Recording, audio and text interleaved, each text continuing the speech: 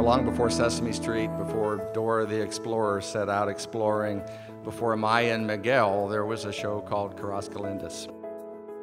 220 episode series that ran from 1970 to 1976 and lived on in syndication for a long time after that. Carrascolendas was conceived by Dr. Aida Barrera. You're a pioneer of bilingual education. I arrived at 11 years old here from Puerto Rico. There was no bilingual education really in the public school system. She's a Longhorn too, a double doctorate. A woman from the Valley graduates with a degree in journalism in 1957 from UT. You are an amazing person. That alone is worth recognition. You know, there's a lot of people, she has touched their lives in so many different ways. She's definitely touched my life, but I know there's a lot of you out there whose lives she has touched in incredibly profound ways. And so we're really proud to be here tonight, and thank you so much for letting us into your life. When I shared the news that we're honoring Dr. Barrera with my wife, she goes, "You just don't really know what it means to look on public television and see someone speaking Spanish, to see your identity affirmed." And she's another badass Latina from the Valley. So you helped make that happen. I'm proud to be here this evening. I started in TV in 1969.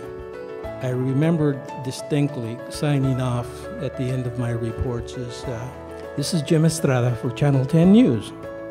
And people would complain about the fact, "Tell that kid to speak English. He's mispronouncing his last name." I got to saying it louder, and I think part of that is because of people like you that gave us the hope, the inspiration, and the motivation. Thank you. I am whelmed and overwhelmed and, completely blown away. There are some wonderful memories that I have, not only of Carrascolendas, but of all the programs that I did after that. We could appeal to that imagination, and we could say to that child, your world is limitless. If you think beyond your ordinary things that are surrounding you, you can aspire to other things. And that was at the heart of what we wanted to do in Carrascolendas.